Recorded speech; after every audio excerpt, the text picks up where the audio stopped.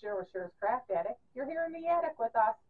Today we're going to make a sublimated coffee mug. We're going to use a cute little pattern with gnomes and watermelon themed truck. It is adorable and you're going to absolutely love it. You're going to want to drink your morning coffee out of it every day and get one for each of your friends. Let's get to it. Before we get started, let's quickly look over what sublimation is. Sublimation is a process where a solid substance, in this case ink, is transformed into a gas without passing through a liquid state. The gas then bonds with the polymer coating on the surface of the coffee mug, resulting in a vibrant and permanent design. To begin, you'll need a few key items. You'll need sublimation ink, transfer paper, a heat press machine, and of course a blank coffee mug with polymer coating. Make sure the mug is specifically designed for sublimation. First, start by selecting your design, the artwork you want to transfer onto your coffee mug. You can use very graphic design softwares or even find pre-made designs online.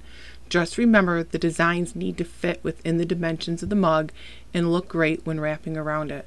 Once you have your design ready, it's time to print it on the sublimation transfer paper.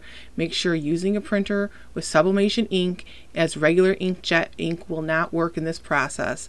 Print the design in mirror image mode and it will be flipped when transferring onto the mug. Now comes the exciting part, sublimating the coffee mug.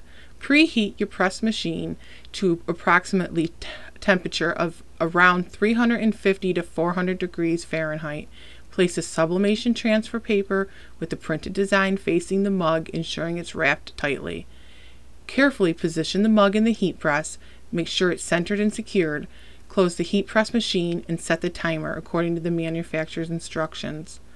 The press and time required may vary depending on the specific heat press and the mug you're using.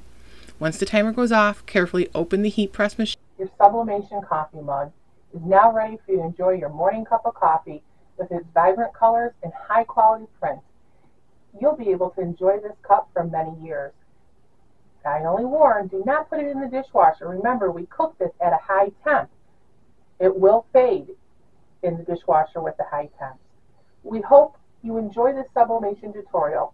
It's a fantastic way to add a personal touch to your morning or routine and give it to your family or friends. Thank you once again. If you liked this video, hit that subscribe button down below. Share us out with your friends.